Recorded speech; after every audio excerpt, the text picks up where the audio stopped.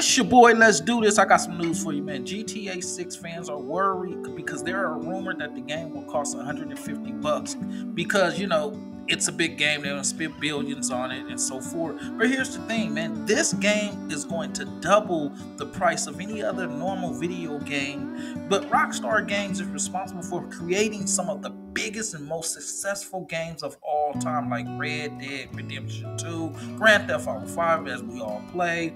They are in the top 10, one of the best sellers of all time, meaning you can likely expect the Grand Theft Auto 6 to quickly make its way, man, to become on that list, to a lot of money.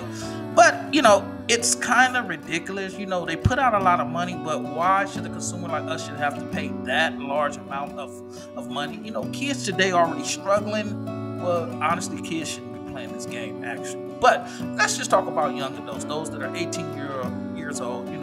They're working at a regular 9-to-5 job, trying to help their family. They like to play the video games, and then they come out the pocket with $150 on top of gas, on top of things that they need. We all got to eat. Price of food. We are in inflation. We are in a recession. And they want $150. But hey, if you want to play GTA 6, I'm pretty much sure most of you gonna spend the money. But if you ask me, it's a little bit ridiculous. Hopefully they'll reduce it, but we'll see.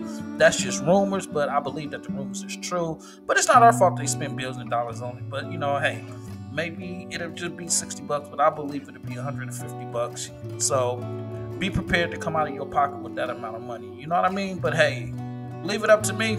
It's a workaround. You take what I'm talking about? And if you want that workaround, and if you want the low cost for it, come back and see your boy. You know what I mean? We're going to visit the black market. It's your boy, let's do this. You know what I mean? Tapping in, but I'm tapping out. Let's do this.